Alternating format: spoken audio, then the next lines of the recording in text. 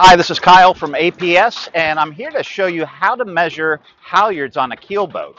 Um, you would need to do this if you don't have your boat's measurements, if you're racing and you don't have access to your one design measurements, and you just simply want to measure these right on the boat. All you're going to need is this. I use a 100-foot tape measure. This is a fiberglass tape. You don't want to be using a metal one. And let's get started. Okay, I'm going to start, I'm going to measure this main halyard, and it'll represent, I'll talk through the differences between doing the main or a jib or a spinnaker as we go through this. On my tape measure here, I have a piece of halyard leader that is tied on here very securely. I'm making sure the shackle is closed tightly, and I'm going to simply just tie the end on here, and I'm going to do a couple of overhand knots, at least 3. And when doing these, if this were to come apart, somebody's going up in a harness or a bosun's chair to retrieve this. So an ounce of prevention, tape your knots when you're doing these kind of things so they can't come undone.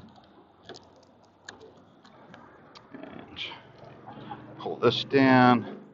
And I'm just going to simply tape my ends so they can't untie themselves.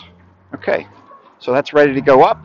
As a one-man operation here, I'm going to hold this in one hand, keeping my fingers away from this, and I'm just simply going to sky the halyard.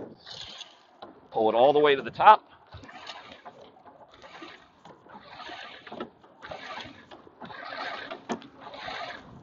Okay, once I'm there, I'm going to clutch or cleat it off.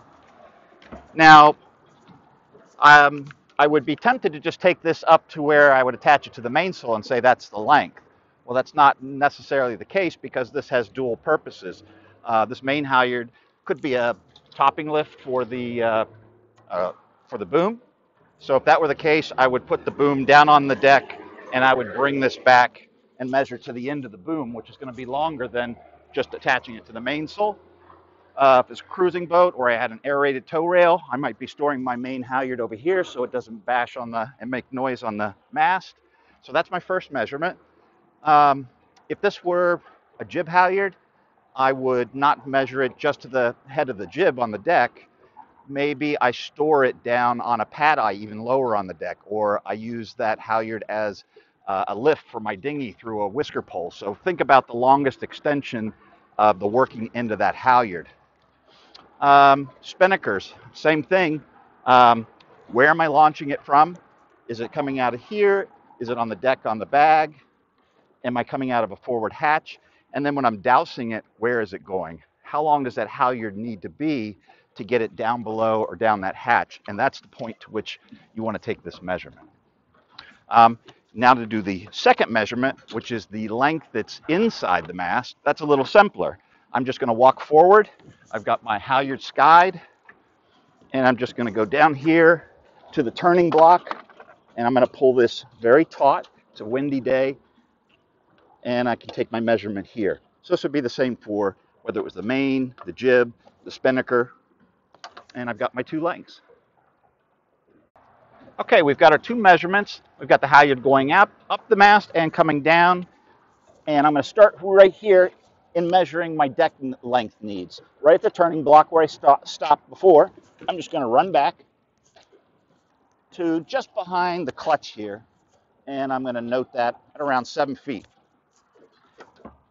Now the last line measurement I need to take is the actual tail. What's the maximum number of wraps that I would ever put on this winch, and then what's the longest length that I would ever need? And I'm thinking that's probably pretty good, so I'm just going to mark that. Take this off. Grab my tape here. Okay, and run at that length. And I'm looking at 12 feet. Okay, so I've got my 4 actual line measurements.